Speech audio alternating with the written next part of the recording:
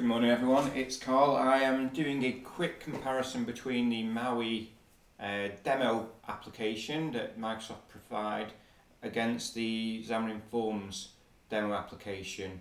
Now when I say demo application, basically it's when you go File New and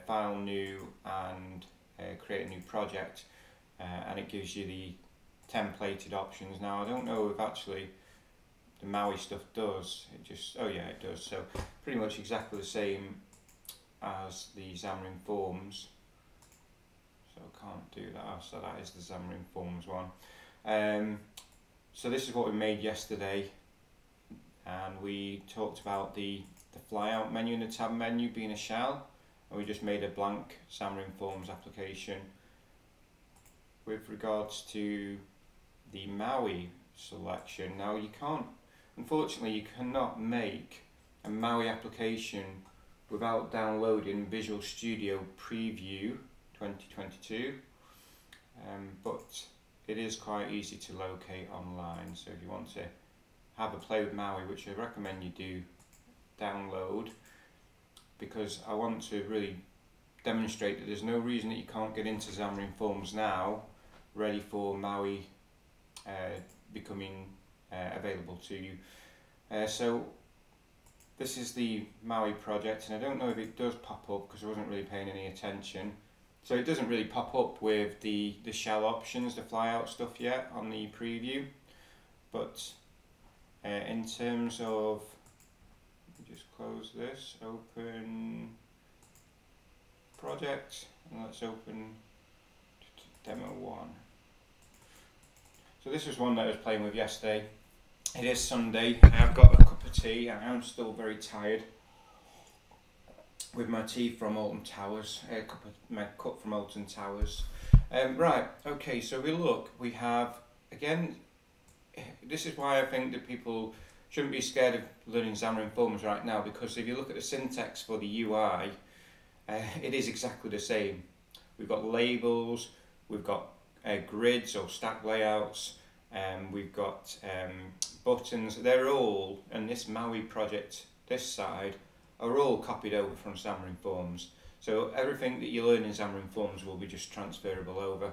I think some of the niceties that the MAUI stuff has is obviously it's using the handlers instead of renderers, so it should speed things up, and obviously it's built on .NET 6, so obviously I think Xamarin.Forms architecture is fairly old now, even using some mono stuff. But with regards to what I do, I've only been a developer for about 1.5 years, so I've really only worked with Xamarin.Forms, a bit of React and TypeScript, so I'm still learning this, and I'm getting ready to make a new project in MAUI. So what I'm doing over the next couple of weeks is checking out what works and what doesn't. I have downloaded, I showed the other day, a great repo source for anybody who wants to get into Xamarin.Forms, where you can download and explore code. So I've downloaded this repo here, so all credit goes to this chap here who can get onto it. And it's just a basic layout, so I'm going to copy that across to the MAUI project and just make sure it all loads and works correctly.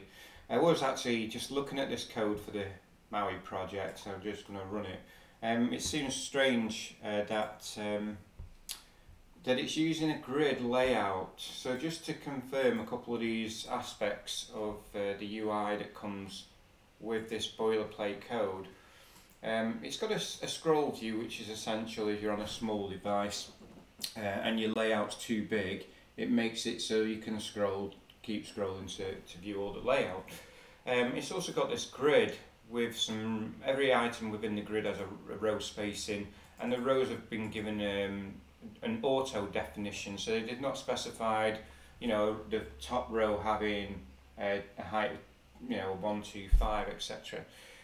What's quite strange is that they've used a grid for this layout, because it's a linear layout. Everything is going cascading down the screen, which would strike me interesting. I don't know if there's any performance benefits to using a grid, because you could just use a stack layout in this scenario. A stack layout would just give you everything linear as you go down the screen.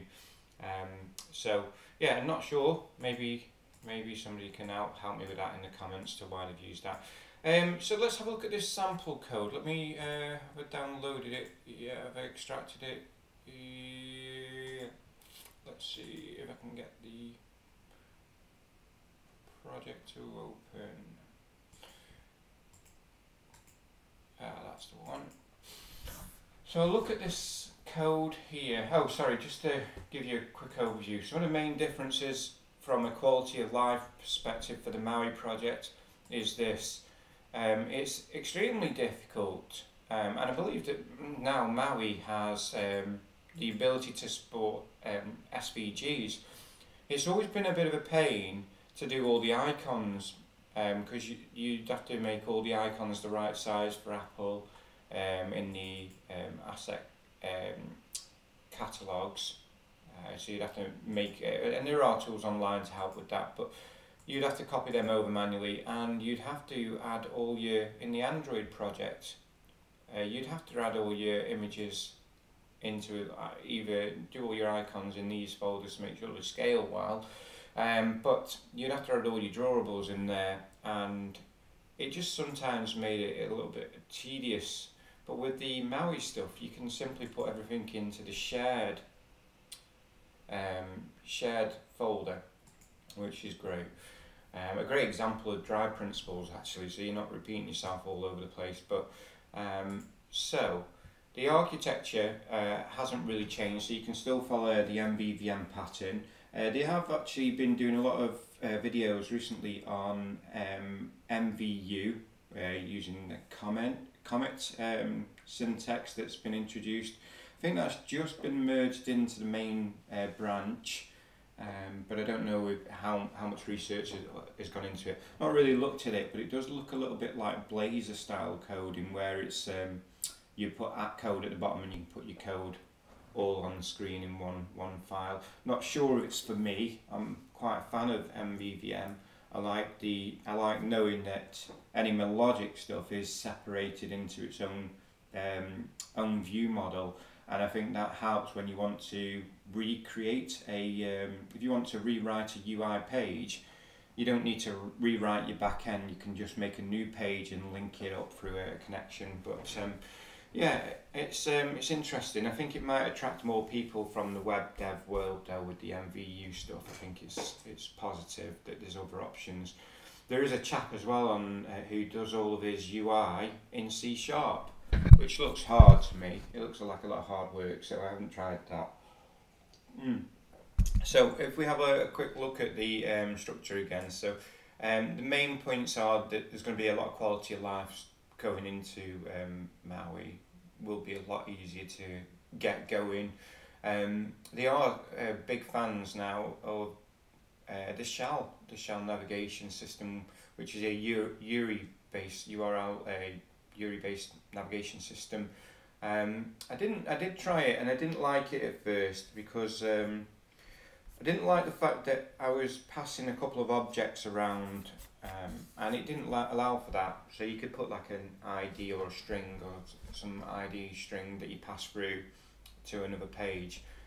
But I believe that might be on a change request on GitHub. So hopefully that comes through, because it is nice to have flexibility if you do want to pass an object in the odd occasion. But I suppose there are other ways around that, making globals, etc.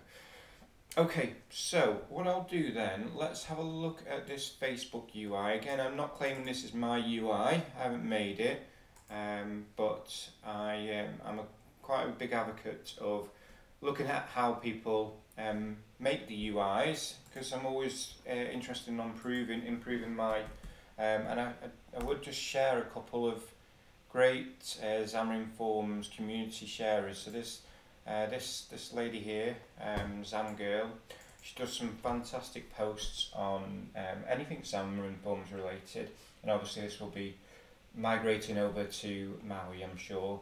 But Ask Sammy as well, her blog posts are extremely good, well detailed, and the layout stuff that she does is just makes our life easier really, because how she breaks it down into sections. It's a good way to learn how to produce fantastic UIs. So I'm just going to quickly try and replicate this in the MAUI project. So I'm just going to have a look how this one's set up. So we've got the 3 projects in this Xamarin.Forms application. Only 1 page, so this is what we've got in pretty much in the demo, the main demo. You don't have to call your home. You don't have to call this main page, by the way. So if you added another page on here, you just change what it points to. So it's the root page of your Xamarin.Forms app is called main page. And I think it's just a poor example of naming convention to call the first page main page. It might confuse new starters. But so for example, this might point to new home page. But we could do some videos on making a nice little 3 or 4 page application. So if I can snap that to here, I'm working, I've got 3 screens, but I'm working off my laptop because I'm not a YouTuber. I'm using the laptop camera and the laptop sound system, so it probably sounds pretty poor. So this is our MAUI app to this side, and this is the Xamarin.Forms layout for the Facebook login. It looks quite nice. It's got so it's got a section up here. I don't know if they're using a grid yet, so we've got some entry fields, a couple of buttons. Maybe that will be a line break or frame or something like that. So let's have a look at the code. So on the actual layout for this, bring the actual thing back on the screen. So we've got a stack layout to start with. Now I'm not sure if you actually need to, because every layout that you do is additional rendering. So I wouldn't be sure if you needed that. Perhaps you could get away with just starting with a scroll view. But inside the scroll view, this is where the actual layout begins. So again, you've got so the stack layout is your outer div. Okay. And then within that, you've got a grid, which could be this first quarter of the screen, and your stack layout and a stack layout. So again, a div being able to take multiple items, and a stack layout would just be linear down. So I can't see any issues with this design. Perhaps it'd be interesting, you could probably do the same design with a grid system, but for the whole thing. But let's just have a quick look at this now. Can I make it a little bit better? There we go. And take that up to 200. So we have, I'm interested in this grid. What's the grid for? Okay, so the grid isn't actually to place the items in separate areas of the screen. The grid is actually being used to do layering, like a Z-index. So what this is actually doing here is just placing one layout on top of the other to get an effect. So that layout there is your blue background with pertinent about dark blue. It's got an image, the heart image, which we've still got it open, and we've got the Facebook logo. And these, now I don't really use absolute layout, but it's interesting. I don't really see that many examples using it really. So I think this is basically to place those around this section using an absolute layout. Yeah, I don't really use it, but we're going to copy the code over and make sure it all works in Xamarin, in MAUI even.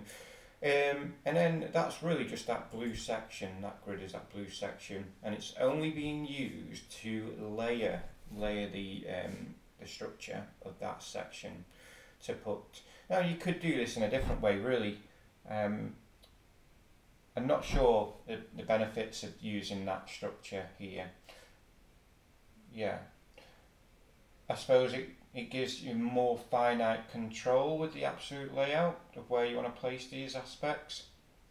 And then you've got this stack layout, which is this bit here. A stack layout that's got a horizontal, which is meaning that instead of going all the way down, it's going all the way across. It's quite a nice use of that. I do use those things like stack layouts horizontal like that to get more on screen. And then following that one with a bit of padding, so there's 40 padding there. That's 40 padding all round actually, so if you're just doing it on the top, it would be something like 0 left, 40 top, 0 right, 40 bottom. Obviously I'm not running this, so we won't see that, but and everything's got spacing, and these are just your entry fields. Interestingly, you can, because the entry fields might look slightly different on iOS, so you can actually style them using some custom renderer code that's freely available. There's many examples of that. So you can either have this line not showing, which I think might be nicer, or you can have you could even wrap it in a frame to put like a box around the entry so it stands out more. And then there's just the box view. So the box view is actually being used to good effect here to make the border. So if you look here, you've got a line.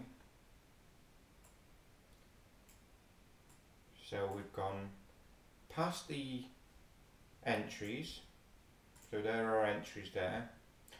We've got a button, which is the login. We've got just a label for have you forgot your password. Now that's got some so because they've done spacing, and this is quite good actually, because they've done spacing at the higher level, at the container level, it means that they haven't had to go on each one of these and put margin after each one. So if you didn't do that, you'd have to go 0 margin top, 0 margin bottom, sorry, left, right, and then you'd have to do 20 at the bottom like that. And if you did that on every label and you wanted to change it, it'd be a nightmare, because it'd take you so much time to change your code. So that spacing is working to a great effect in this scenario. Let's just check if there's anything else. Yeah, I like this. I really like this because it's a really nice effect. It breaks up the text, it breaks up the buttons, and it gives the user a visible indication of there's a separation between these two areas. Let's just try and copy it over. So let's just take it all, and we'll take that.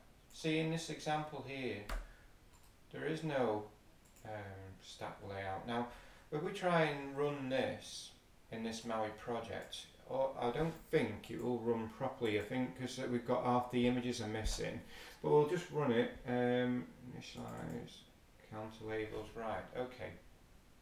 So on that previous MAUI example, we'll just go back. If you look here, there'll be a button, and it's got a clicked event on it. So that clicked event, when you make a clicked event, it's produced in the backend CS of the UI. So what we need to do if we delete this UI is we need to make sure that anything that's attached to the UI is deleted as well. So let's just put it back in. We'll clean up the code behind as well. So if I go to build at the top here, and then we'll clean up this. So we don't need the count anymore.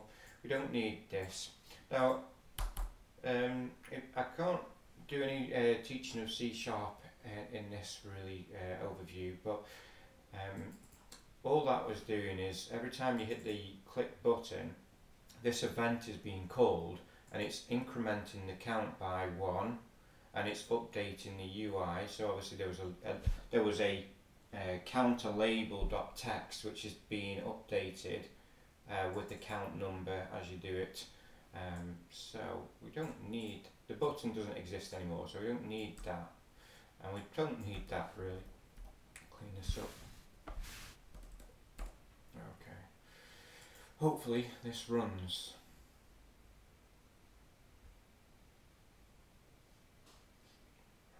We got any hiding?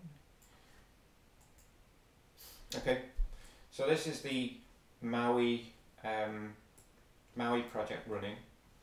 Looks obviously exactly like the example code, but we haven't got the icons.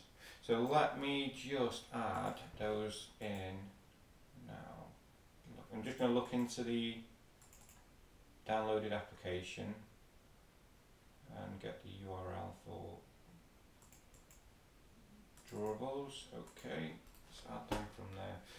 So we'll stop this whilst we're adding the assets to the images folder. Now add existing item, and let's put in that all images. There we go. Now I don't know if this is going to work, because when the original code was written, it would be pointing to image sources, and they might just be relative to the folder structure that was set up before, but we'll try it. So obviously the deeper you nest your images, if it was in a subfolder called homepage images, you'd have to adjust the source to represent homepage, so it'd be images / homepage images, and then name the one that you're after. We have a couple of errors here. What's happening?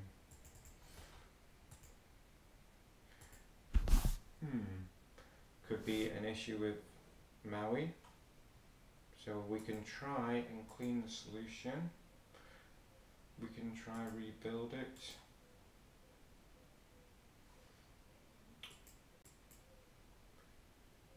Okay, lots of errors. I don't think adding those pictures should make errors, but all we can do is close it. We want to open Visual Studio 2022 preview, and it's that one I was just trying to play with.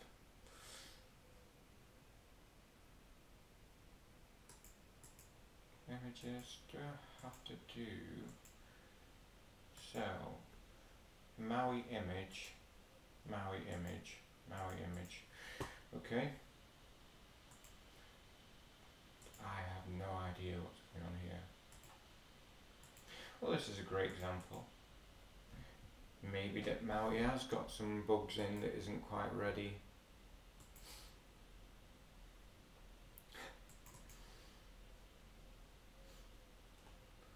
Yeah, that is not good. All we've done is added some images to the images folder.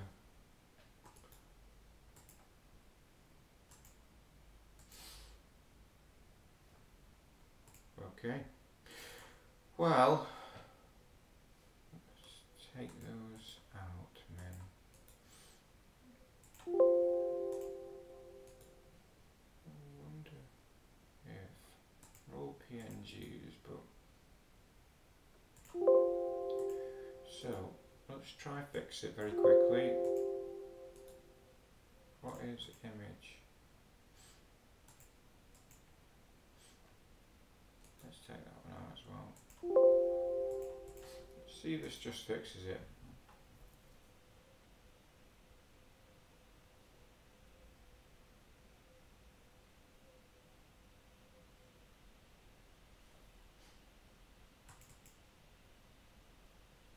Okay, well, it's getting from bad to worse.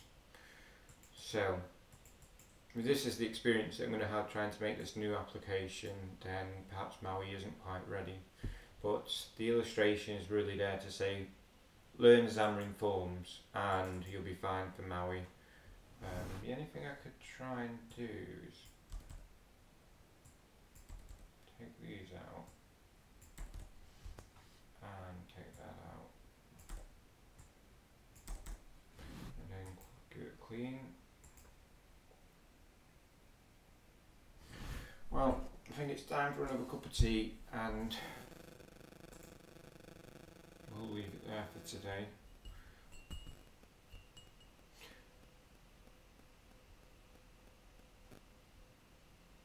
Is it going to work? Obviously that's not the one that we're using, is it? that the, yeah, that's the actual Xamarin.Forms one. We might be building now.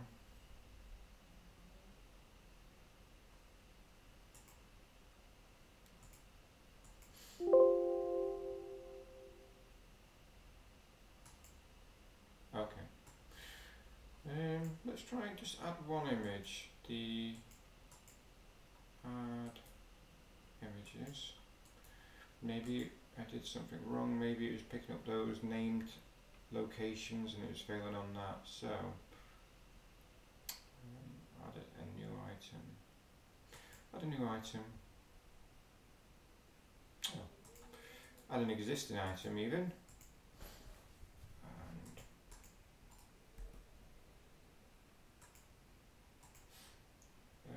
Let's do the Facebook circle logo. Facebook circle logo. And let's add it to the source here, which is 100 height. So source equals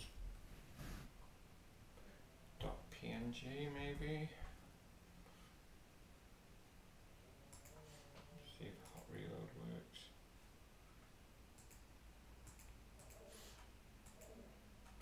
Is there anything that we need to change in the build? I don't know. Yeah, definitely the right name. And let's just save it, restart. So there is a hot reload version. Okay.